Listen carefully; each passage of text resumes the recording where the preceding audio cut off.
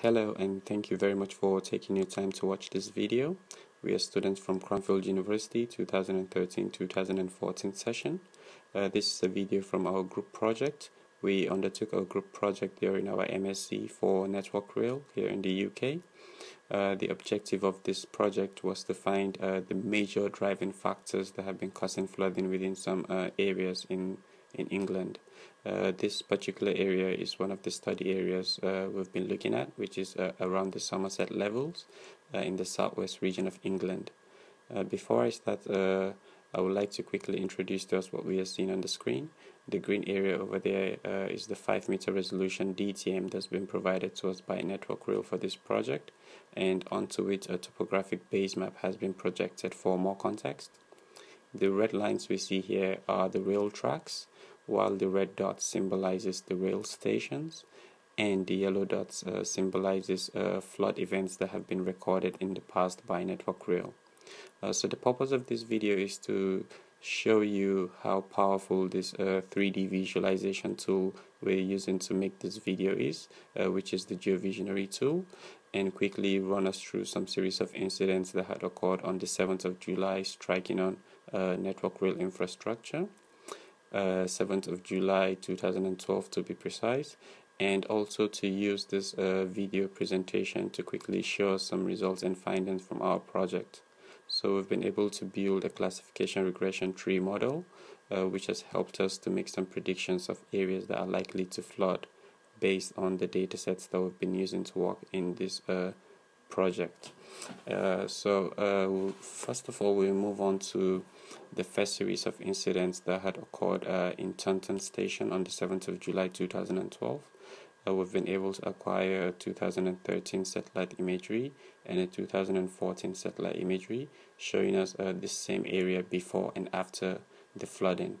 So we can see the 2013 satellite imagery showing us this area before it got flooded, and we could see some series of incidents that have been recorded in the past from 2012. And now we can see the 2014 satellite imagery showing us the same location with the actual recent flood incident that had occurred in 2014. So we could see the extent at which this flooding has actually made an impact on the Network Rail infrastructure. Another quite interesting thing I would like us to see here are the results from our model. The results are some sort of predictions of areas being likely to flood based on the datasets we've been using to work in this project. So the red thick lines we see here are predictions from our model of areas that are likely to flood. So we can see how this prediction matches on quite nicely with the actual incidents that have been recorded in the past, and how it matches on quite well in the flood extent that had occurred in 2014. And this leaves us to think that our model is quite the predictions from our model is quite promising, and we are very much confident in the results. To answer the question of this research, the hydrology of soil type dataset have been flagged off here by our model as the major driving factor that had been causing flooding within this area. The hydrology of soil type dataset has been provided to us by Cranfield University for the purpose of this research. This is a dataset that tries to explain how the soil behaves when water drops on it. So it tells us the standard percentage runoff and if a soil is permeable or impermeable, and how it absorbs water quite quickly, or how water is unable to be absorbed into the soil.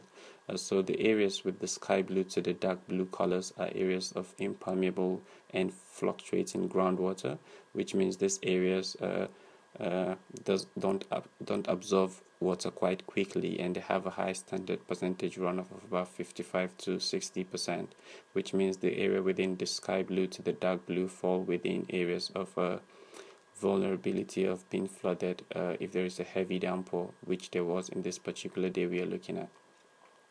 So we are now moving on to the last incident of the day, which was at Helen Branch. At Helen Branch, again, an incident was recorded, and again our model has been able to help us understand the major driving factor within this incident location.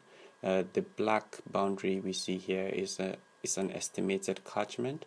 In this incident location, the major driving factor has been flagged up as the size of catchment area. We have a size of catchment area of about 27,000 hectares within this area, and it's been the largest catchment area in the whole of our study area. And in this area, to answer the question again, size of catchment has been identified as the major driving factor that has been causing flooding within this location. So I hope with this quick video presentation I've been able to identify some of the data sets that have been given to us for this project, and some of the data sets that are the major driving factors. So thank you very much for watching, and I hope you liked it.